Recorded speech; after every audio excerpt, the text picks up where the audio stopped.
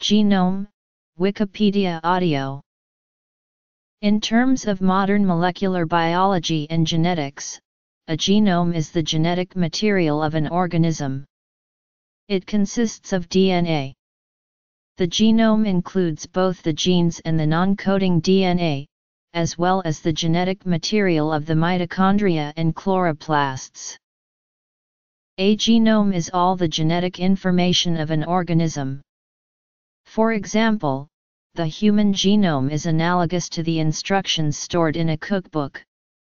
Just as a cookbook gives the instructions needed to make a range of meals including a holiday feast or a summer picnic, the human genome contains all the instructions needed to make the full range of human cell types including muscle cells or neurons. The term genome was created in 1920 by Hans Winkler, professor of botany at the University of Hamburg, Germany. The Oxford Dictionary suggests the name is a blend of the words gene and chromosome. However, see omics for a more thorough discussion. A few related words already existed such as biome, rhizome, forming a vocabulary into which genome fits systematically. Non-technical overview. A genome sequence is the complete list of the nucleotides that make up all the chromosomes of an individual or a species.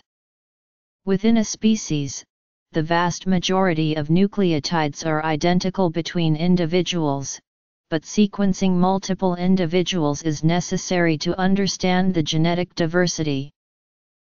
In 1976, Walter Fiers at the University of Ghent was the first to establish the complete nucleotide sequence of a viral RNA genome.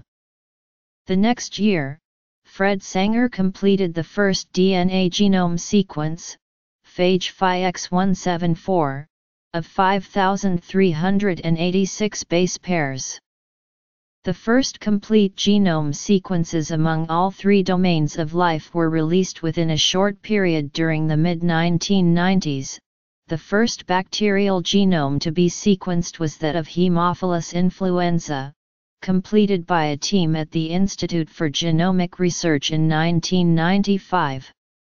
A few months later, the first eukaryotic genome was completed, with sequences of the 16 chromosomes of budding yeast Saccharomyces cerevisiae published as the result of a European-led effort begun in the mid-1980s.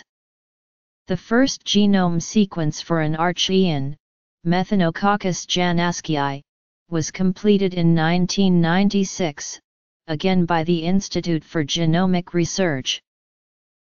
The book would contain 23 chapters.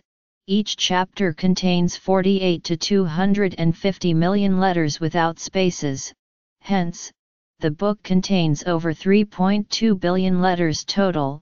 The book contains approximately 20,000 different recipes, which together make up less than 2% of the letters in the book. Most cells carry 2 copies of the book. These books fit into a cell nucleus the size of a pinpoint. In meiosis, the genetic material of gametes is divided in half to create egg and sperm cells, which have only one copy of the book. The development of new technologies has made genome sequencing dramatically cheaper and easier, and the number of complete genome sequences is growing rapidly. The U.S. National Institutes of Health maintains one of several comprehensive databases of genomic information. Among the thousands of completed genome sequencing projects include those for rice, a mouse, the plant Arabidopsis thaliana, the puffer fish, and the bacteria E. coli. In December 2013, scientists first sequenced the entire genome of a Neanderthal, an extinct species of humans. The genome was extracted from the toe bone of a 130,000-year-old Neanderthal found in a Siberian cave.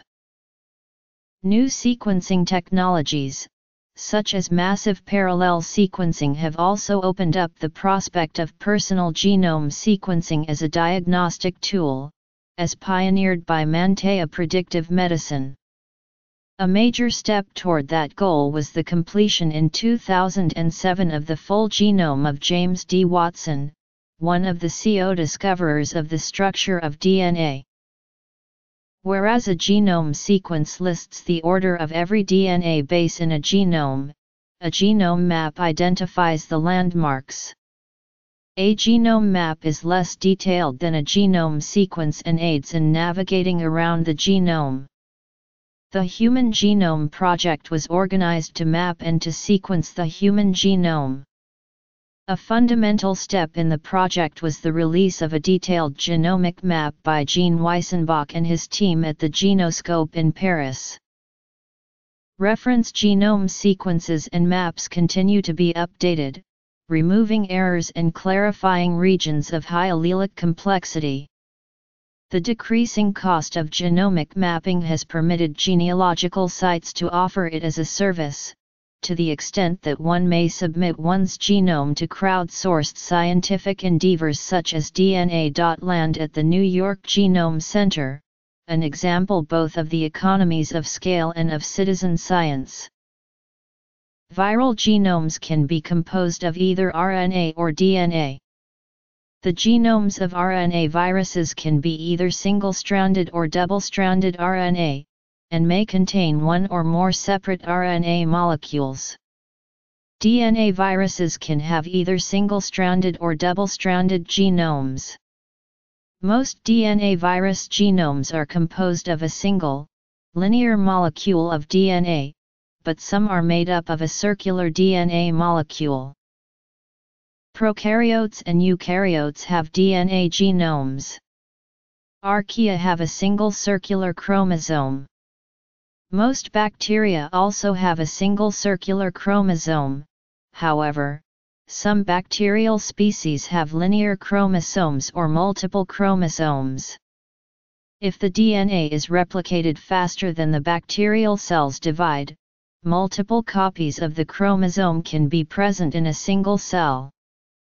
Most prokaryotes have very little repetitive DNA in their genomes. Some bacteria have auxiliary genetic material, which is carried in plasmids. Origin of term. Eukaryotic genomes are composed of one or more linear DNA chromosomes. The number of chromosomes varies widely from jack jumper ants and an asexual nematode, which each have only one pair, to a fern species that has 720 pairs.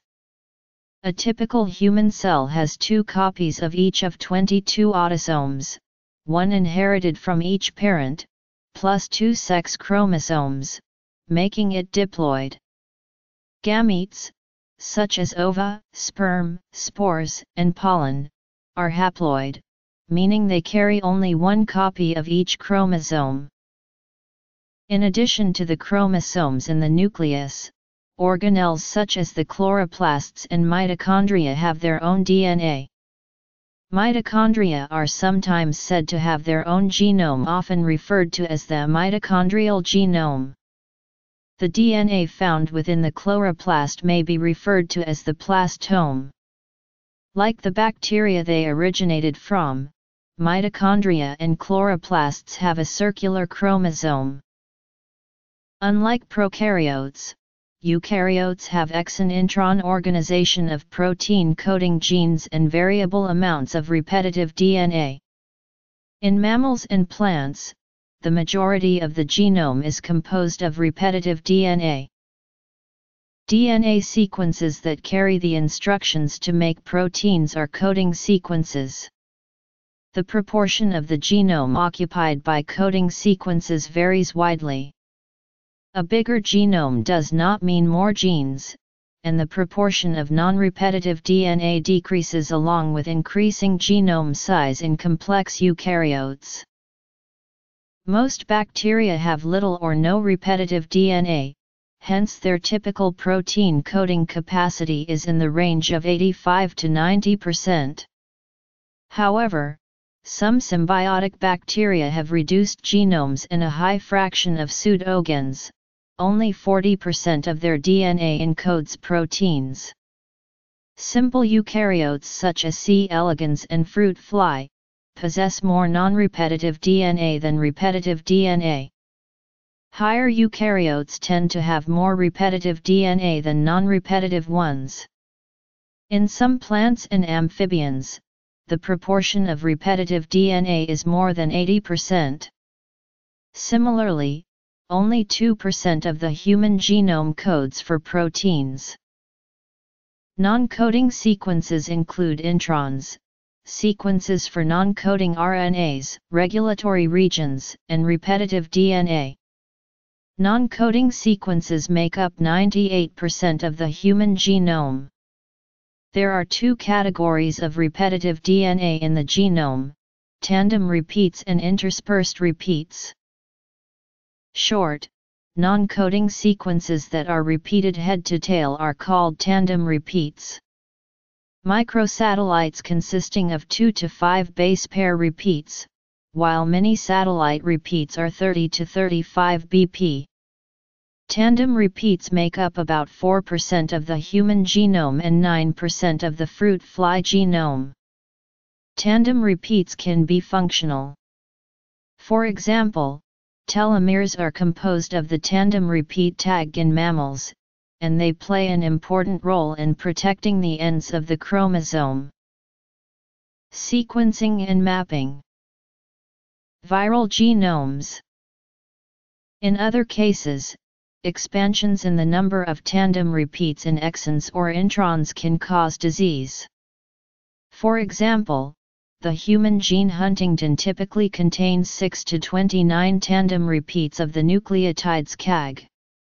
An expansion to over 36 repeats results in Huntington's disease, a neurodegenerative disease. 20 human disorders are known to result from similar tandem repeat expansions in various genes.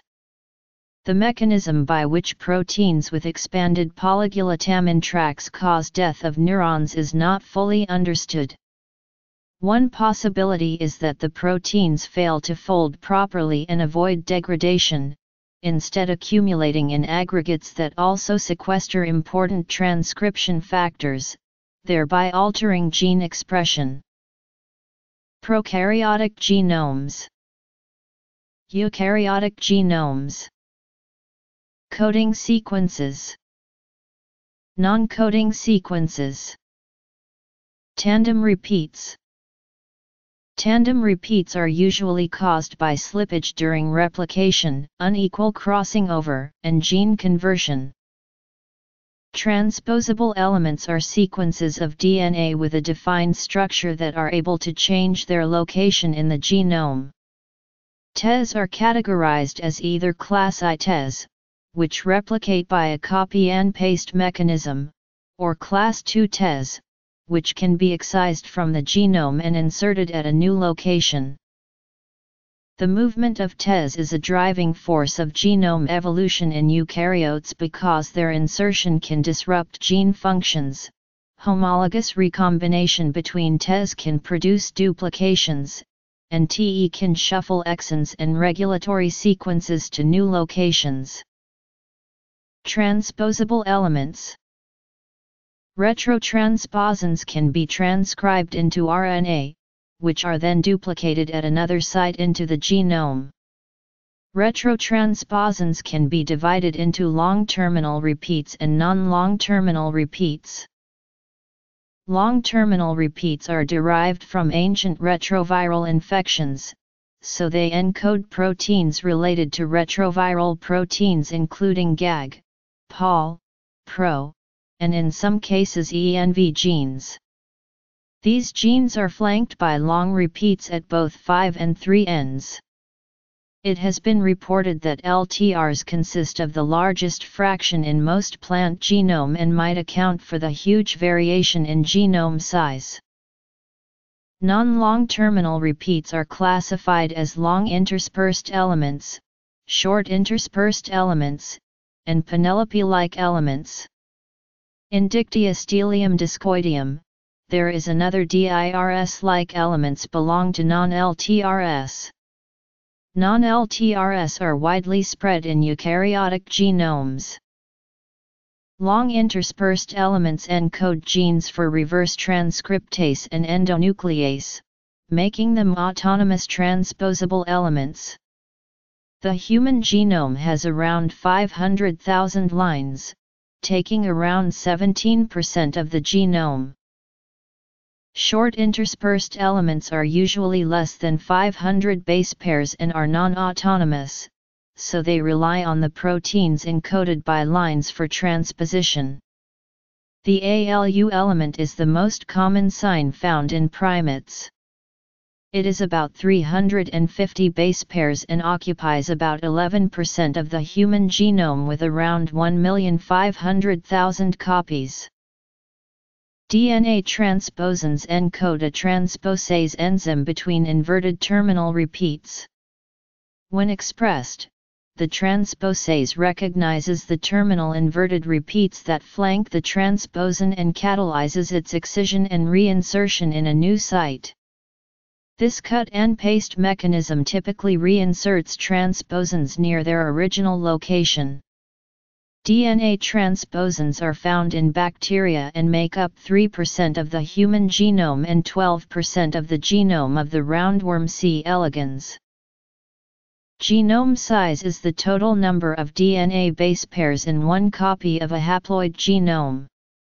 In humans, the nuclear genome comprises approximately 3.2 billion nucleotides of DNA, divided into 24 linear molecules, the shortest 50,000,000 nucleotides in length and the longest 260,000,000 nucleotides, each contained in a different chromosome. The genome size is positively correlated with the morphological complexity among prokaryotes and lower eukaryotes. However, after mollusks and all the other higher eukaryotes above, this correlation is no longer effective. This phenomenon also indicates the mighty influence coming from repetitive DNA act on the genomes. Retrotransposons. Since genomes are very complex, one research strategy is to reduce the number of genes in a genome to the bare minimum and still have the organism in question survive. There is experimental work being done on minimal genomes for single-cell organisms as well as minimal genomes for multicellular organisms. The work is both in vivo and in silico. Here is a table of some significant or representative genomes. See number C also for lists of sequenced genomes. DNA transposons. Initial sequencing and analysis of the human genome. Genome size. Genomic alterations. Genome evolution. All the cells of an organism originate from a single cell, so they are expected to have identical genomes. However, in some cases, differences arise. Both the process of copying DNA during cell division and exposure to environmental mutagens can result in mutations in somatic cells. In some cases, such mutations lead to cancer because they cause cells to divide more quickly and invade surrounding tissues. In certain lymphocytes in the human immune system, VJ recombination generates different genomic sequences such that each cell produces a unique antibody or T cell receptors. During meiosis, diploid cells divide twice to produce haploid germ cells. During this process, recombination results in a reshuffling of the genetic material from homologous chromosomes so each gamete has a unique genome. Genomes are more than the sum of an organism's genes and have traits that may be measured and studied without reference to the details of any particular genes and their products. Researchers compare traits such as karyotype, genome size, gene order, codon usage bias, and GC content to determine what mechanisms could have produced the great variety of genomes that exist today. Duplications play a major role in shaping the genome. Duplication may range from extension of short tandem repeats, to duplication of a cluster of genes, and all the way to duplication of entire chromosomes or even entire genomes. Such duplications are probably fundamental to the creation of genetic novelty. Horizontal gene transfer is invoked to explain how there is often an extreme similarity between small portions of the genomes of two organisms that are otherwise very distantly related. Horizontal gene transfer seems to be common among many microbes.